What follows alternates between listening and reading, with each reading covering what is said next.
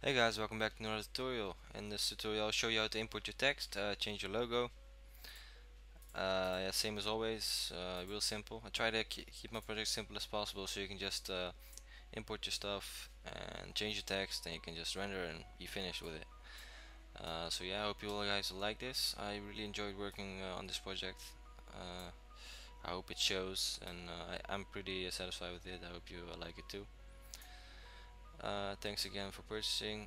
Let's start. So what you do is simply when you open up the project file, it look like this, and all the yellow layers are not supposed to be edited, and all the orange ones are supposed to be edited. So it's a real easy mode. You simply go to the first title here, where it's orange. You double click on it, and here you see a text layer, and I have an alphabet, but don't worry about that. You shouldn't. That's just a text transition. So you simply double click this layer. You go to a point where you see the layer, see the text, you double click it, and you type in whatever you like, and it will get updated. So whatever you type, it works. Just make sure it fits in this box.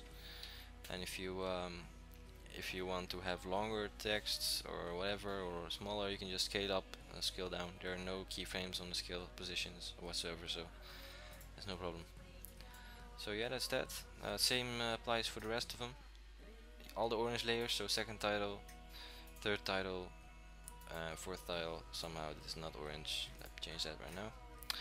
Yeah, so you simply double click on those and you're finished. Now what I've done, the original one is with the ending text, this is our life, the sixth title.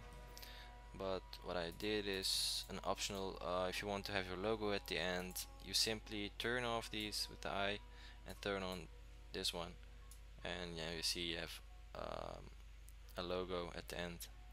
That's pretty cool. If you have your reasons to use it, then please do. So the same thing applies there. Here's the orange layer. Double click on it. Here's the logo you have to replace. Because the Envato logo is originally a bit dark, I applied a ramp effect to it, so you can just shut that off if yours is bright already, or you want to maintain your colors. And what you do is you right click here, you choose import file, and you import your logo. When you do that, you simply hold this, select this layer, select the logo you imported. So let's say I imported a logo and it's called this one. You hold Alt button and you drag and drop on top of this one, and it will get automatically updated. Everything works and it's just fine. If you go back to the main composition, you can see it will all get updated and it will all work. And yeah, so real simple. I hope you guys will enjoy it. That's it, really. Nothing much more to say. Only if you want to render it, I have some render presets here. So if you want full HD, you simply double click this one and you render this comp out. If you want 720p, double click here, you render that one out.